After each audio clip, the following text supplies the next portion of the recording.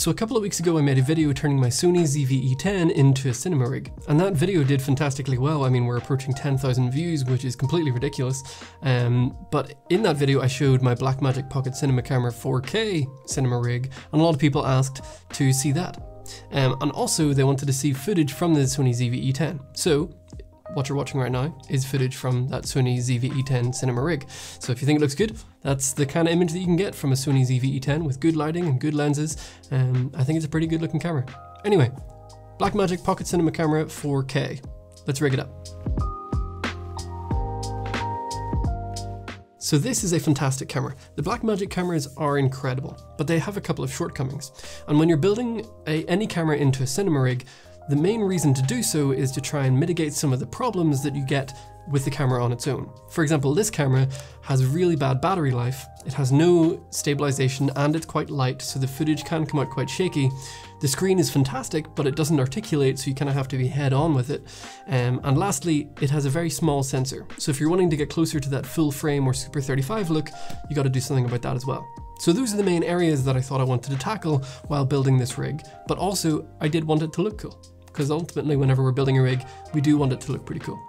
Now the foundation to every good rig is a solid cage. So I'm going to be using the small rig cage. It's a good cage. This is the full cage.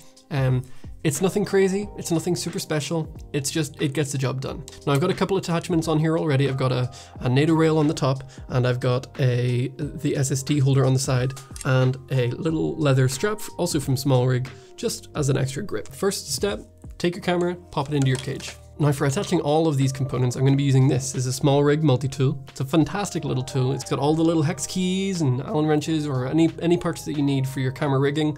They're all here. It's very, very helpful. Would highly recommend you pick up one of these. Sometimes you actually get them with some of your Small Rig orders, depending on what you get. Fantastic, would highly recommend. So once that's screwed into place, that's not going anywhere. That's nice and secure. This leather strap gives you a really nice holding point, so if for some reason you were to let go, it stays in your hand. I don't know why you would let go of your camera, but this helps. So next, let's go ahead and add the lens. Now for this, I'm actually going to be using a Metabone speed booster with the Sigma 18-35 f1.8. This lens is absolutely fantastic. It's designed for Super 35 sensors, so once you add a Metabone speed booster on there, you get a roughly Super 35 equivalent, which just makes this lens perfect for this camera. It sits in there nicely. So here we have our, this is ultimately the whole image that you're getting out of this camera is from this. We're going to add plenty more, but the main image of the camera is already done. So next we're going to get started on the base plate section of this camera. So if you saw my ZV-E10 rig, you'll know that I do things a little bit differently with the base plates. So for this one, we're actually using the Small Rig base plate for the Blackmagic Pocket Cinema Camera 6K Pro. The reason I'm doing that is it's very low profile. I know that you're supposed to have a certain distance between the camera lens and the rails, but personally I like to try and keep them as close as possible while still being functional for follow focuses and lens supports and stuff like that. I just prefer to have them nice and neat and compact. So we're going to take our base plate, we're going to add our 6-inch rails. I like to use as short as I can that I can get away with, and I find for this rig anywhere between 6 and 12 inches is far more than enough. You can go longer, but I just find it starts to get in the way at that point. But for me, I just do 6 inches, attach it right at the end there, and I'm good to go with the rails. Now for power, we're going to be using V-mount batteries, and we're going to be attaching this to the back of the camera. What most people do is they attach them to the rails, but what we're going to do is we're going to add a monitor mount onto the back of the base plate, and then our V-mount battery plate onto the monitor mount. So you should be left with something that looks a little bit like this. You got your base plate, you got your monitor mount on the back, and your rails on the front. Now this is the Nitsi V-mount battery plate, and this is actually the version 2, so if you're familiar with this base plate, they've actually come out with a new version that has replaced one of the DC ports with a USB-C port. So I actually really like this design. It's also got lots of Q20 mounting points all over the back of it, which we're going to be using. And this comes with 2 D-taps, a DC port, and a USB-C port. So you've got tons and tons of connectivity options for powering whatever you want to power. So there's 2 ways of mounting this. You can attach it to the screws on the bottom of the base plate or the ones onto the back. If you attach them to the back, you're going to have a slightly angled battery on the back. If you attach them to the bottom, it'll be perfectly straight. Personally, I actually prefer adding it and having that angled look, then you'll have something like this. You've got this flexible battery plate that goes on the back, and next we're going to be attaching our camera onto the base plate. So now we have this. Now personally, I've never really liked it when there's big gaps in between the camera and the battery plate itself. So I tend to have it tucked in, and you get this interesting angle.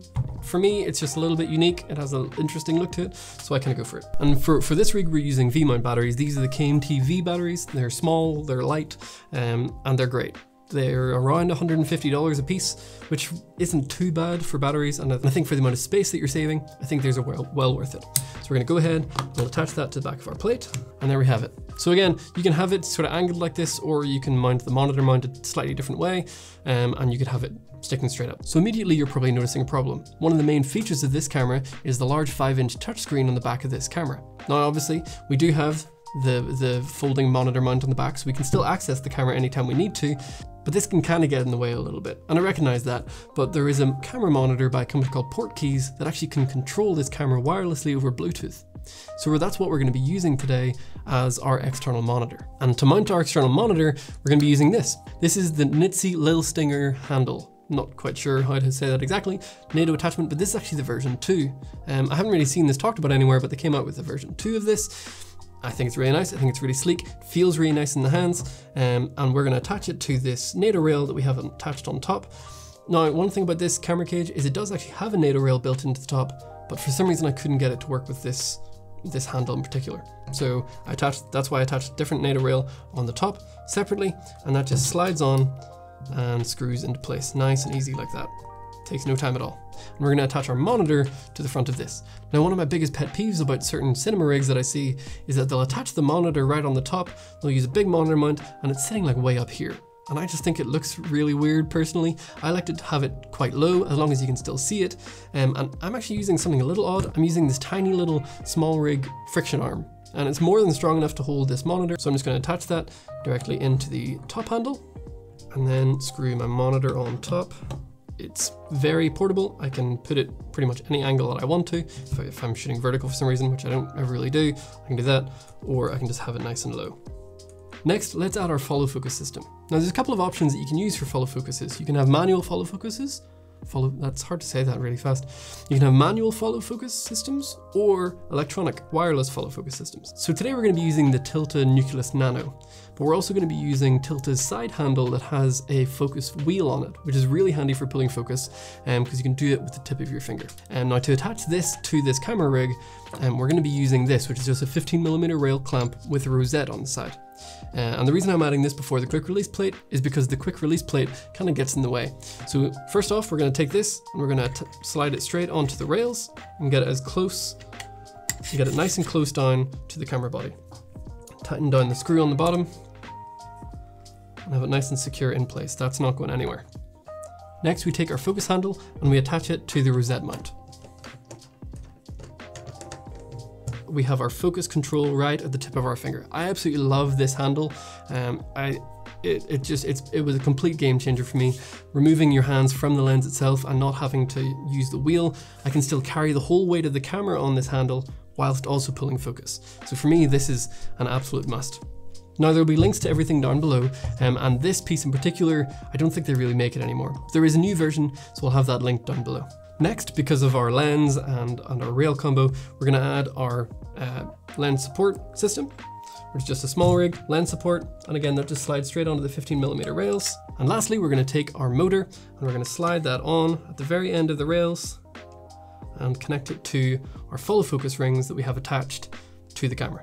So now that we're done with everything to do with the rails, we can go ahead and add our quick release plate on the bottom. So here we have the bulk of the system. Lastly, all we have to do is run our cables, and we're going to add a matte box on the front just to kind of complete the look, but also it helps us shade the lens from unwanted flares, and we'll have our finished rig. So we're going to take our adapter ring for the matte box, screw that onto the front of the lens, add the clamp on matte box, tighten it down,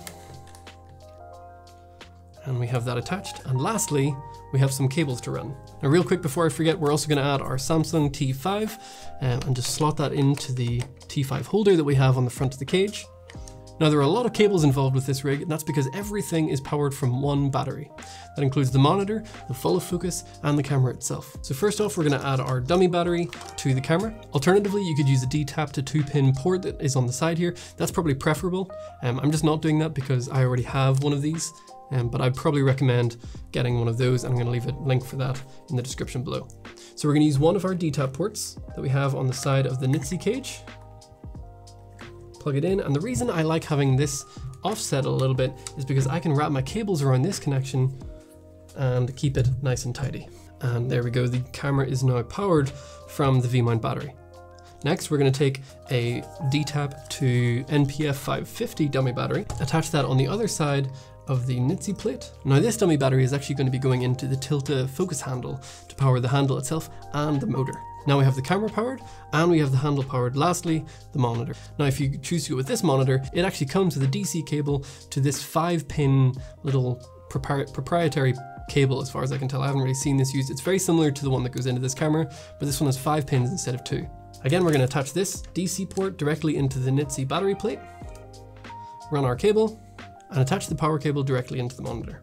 And last but not least, HDMI cable from the camera to the monitor, and we are done. So this is the complete rig. It meets all of the needs that I need it to meet. Yours will probably look different, and that's good. Like I said in my last video when I was giving 5 reasons to buy a Blackmagic Pocket 4K in 2023, one of the reasons was the riggability of this camera.